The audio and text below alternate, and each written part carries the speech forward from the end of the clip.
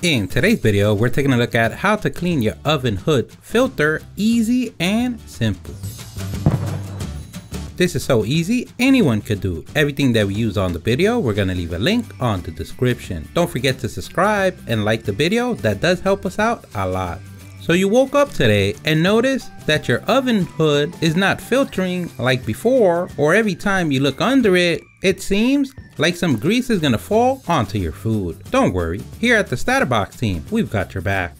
The first thing that we're gonna do, we're gonna go ahead and remove the oven hood filter. And you're gonna notice a little tab, in this case white, that may or may not have a screw. In this particular model, there is a screw. It's a Phillips screw, and we're gonna use a Phillips screwdriver to remove it. And remember, we're using the technique passed down by generations and generations of lefty-loosey, righty-tighty.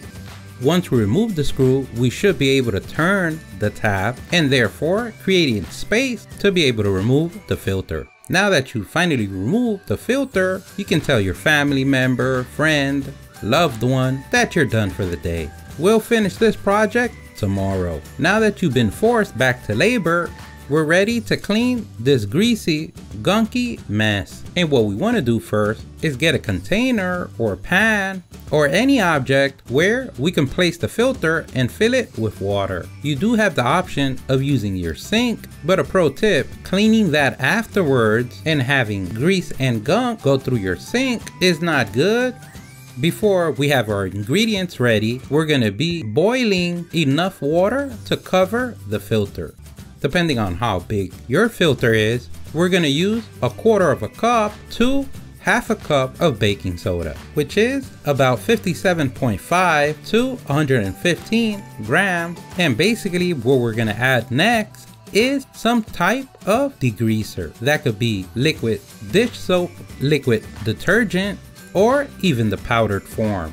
And we're basically gonna use the same amount that we use of baking soda, 1/4 cup to 1/2 cup, which is about 56 grams or 112 grams. So if you have a small or regular size filter, you use 1/4 cup. If you have a large to big filter, then you use 1/2 cup. Now using safety, we're gonna bring 1 cup of the hot water and we're gonna mix it in with our ingredients. Now that we have a uniform mix, we're gonna go ahead and place our filter, and to complete the filter's bath, we're gonna pour the rest of the water. And basically what we wanna do is cover the entire filter. Even though you notice that the filter is having a great time, you might notice that it's trying to escape. But as any good movie, the idea of waterboarding is to keep your subject underwater. And for this one, what we're gonna do is use this cup. And you can tell right away that the water is changing color. That's a great sign. And now comes the hardest part of the video.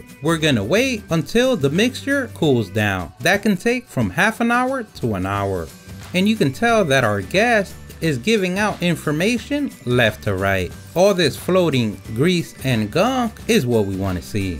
In non-severe cases, this should be enough. But let's say your filter's been there for a long time, aka when you bought the oven hood filter, the second plan of attack where we could hit it with the 1-2 punch is using a brush. For no reason in the world, we're gonna use our loved one, friend, or family member's toothbrush, wink wink. You're gonna notice that grease melt away. If after scrubbing, you notice that you still have some grease or gunk stuck to the filter, you can always repeat this process for a second time. In our case, because we don't want that grease or gunk going on the sink, we're gonna place this on an empty bottle. But remember, you are the king, queen, both or none of your castle. Whatever you say goes. Just don't say it that loud if you don't want to get overthrown by your loved one or family or friend.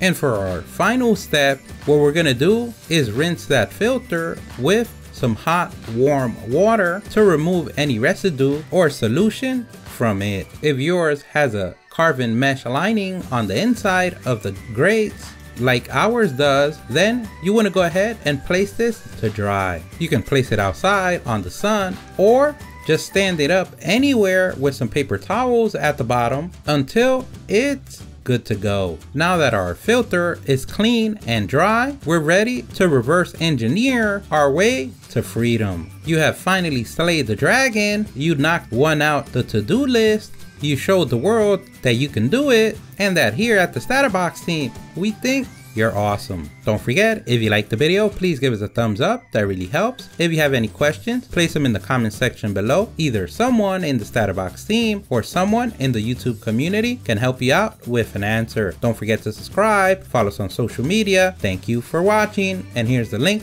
to our latest video.